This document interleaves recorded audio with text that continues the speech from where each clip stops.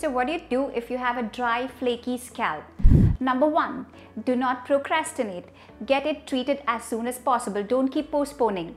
Number 2, don't go to the salon to get it treated because it's a medical condition. Number 3, don't oil your hair because oil is actually going to act as a nidus for the fungus to grow, because at times dandruff is associated with fungus, and when you're oiling your scalp, you're increasing the fungus growth.